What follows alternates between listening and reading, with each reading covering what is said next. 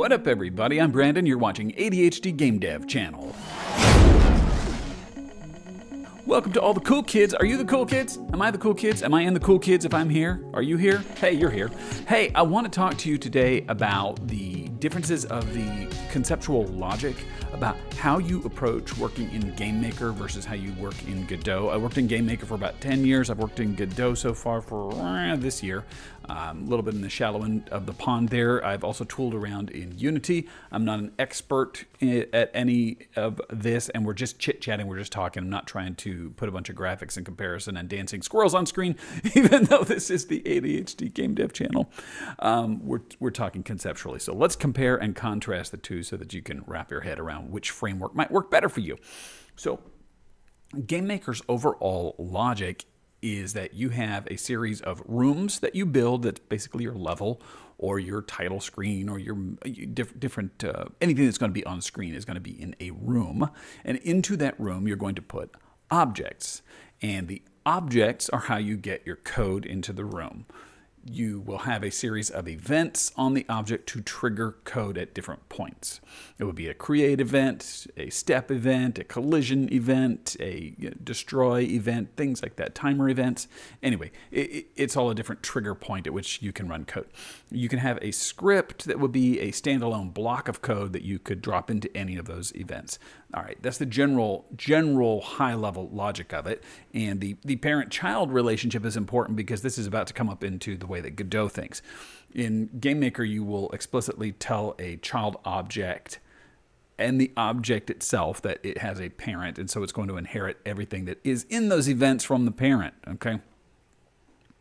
That means that you could have a kind of a proto NPC or a core enemy type, and anything that it needs to have in it you can put into the parent and then just put in the differences into the child object. I do that all the time in GameMaker projects, like with an enemy. The enemy's going to need health. It's going to need a health bar. It's going to need to detect when it's hit by player collision bullets and things like that. So that would all be in the parent. And then the child, I don't have to copy it all again and again. All right. This entire framework of rooms, objects, events, and the way that scripts are done is completely different over in Godot land.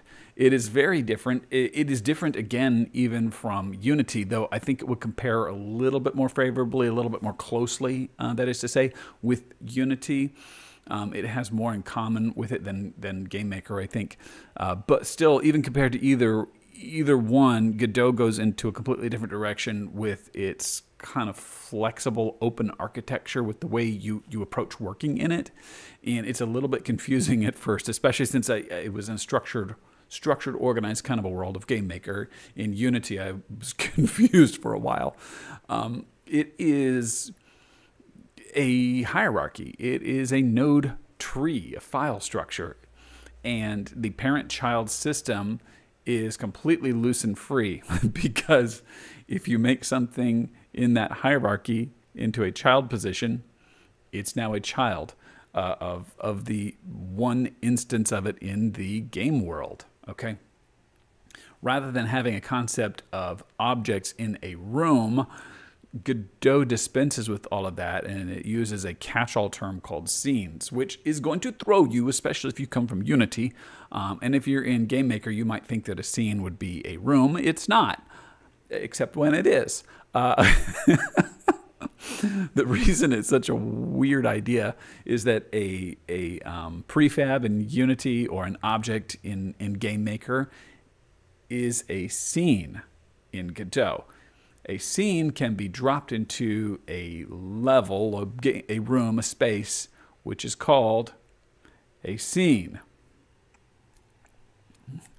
It's a little weird to wrap your head around it, and I think that's probably the biggest leap of logic. Now, when I first started in it, that was a big conceptual thing that I had to start to get to grips with, is why they did that. And the more I've worked with it, the more sense it makes, even though it sounds counterintuitive. How come a scene is an object and a scene is a level and a scene is a room and a scene is a box and a scene is a coin? Because of the flexible nature of Godot, the fact that a script, unlike in GameMaker, a script is a standalone piece of code that is completely self-contained start to finish. You don't have events. Events is a GameMaker concept that doesn't exist in other platforms, other environments. Usually you're going to be working, say, in C# over in Unity or anywhere else. You'd have an on ready in Godot script. That's your create event. It's like, okay, as soon as you're ready, declare all this stuff and get it all going. It would have a function would be an update, which would be run as quick as you can, which is what? A step event. But that's all contained in code. And I could take a block of code and drop it anywhere onto any object, any scene, or any individual component of a scene called a node. And it will run. It will try to run anyway. Depending on how you wrote it, it might crash. But it should theoretically be able to run. You can take scenes and make them an apparent-child relationship of other ones just by doing a graphical arrangement of them. The reason we use such a flexible, weird idea is that I could theoretically take a game controller script and drop it onto the top-level node, the level itself, and make the entire level respond to a controller.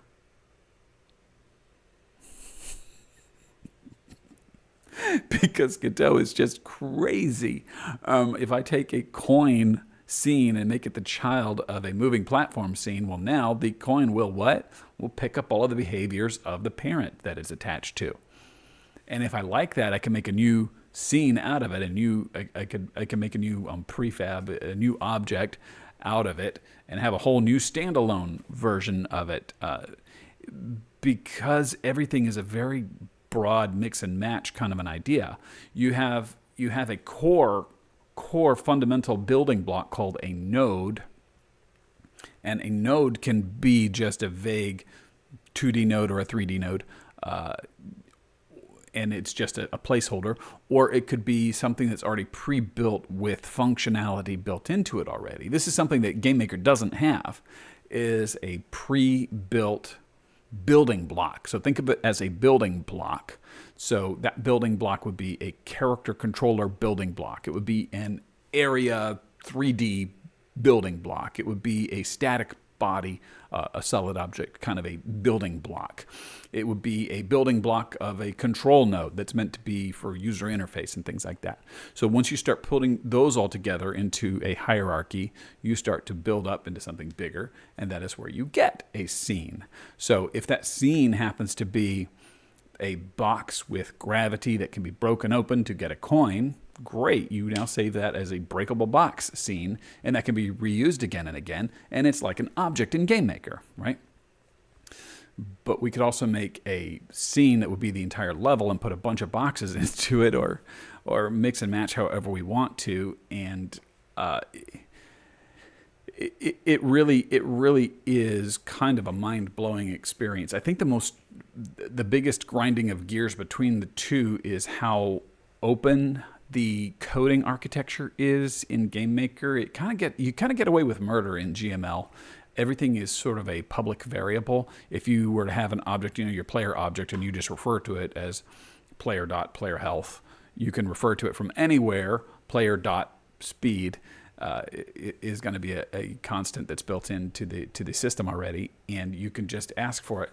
In any other game development engine, you're going to have to specify that a little bit more and connect to it a little bit more. So I think that being a bit more rigid in your thinking as far as coding goes, a bit more planned ahead, and is required. But then working with the engine as a whole is very loose and free and crazy. The other thing that I think that kind of tripped me up a little bit is that everything can have a property dial down, so you can drill down,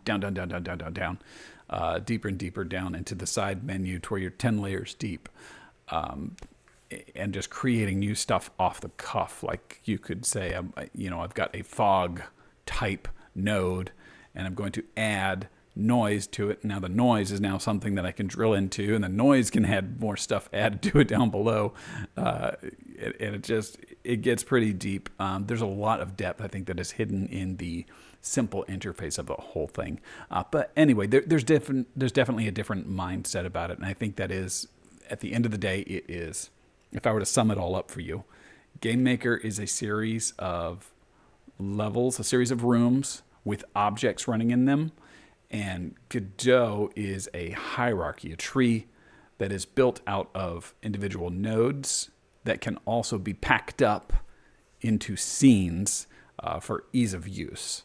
And that hierarchy can be moved around to change the behaviors. So nodes can be rearranged and scenes can be rearranged as you're making your environment. And it doesn't have to be fixed to an individual room. The entire thing can be packed up as a new scene that would be a level. So you could call and instantiate or switch to a new scene. So it's crazy. It's crazy. But anyway, it's a lot of fun. Let me know what you think. If you're smarter than me, that's not surprising. Leave comments down below to correct all the things I got wrong, which is probably a lot. Please like the video and subscribe to your mom.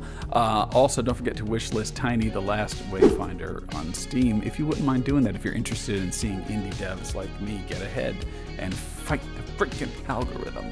Yeah, fight the power. I appreciate you. Be awesome today. Bye now.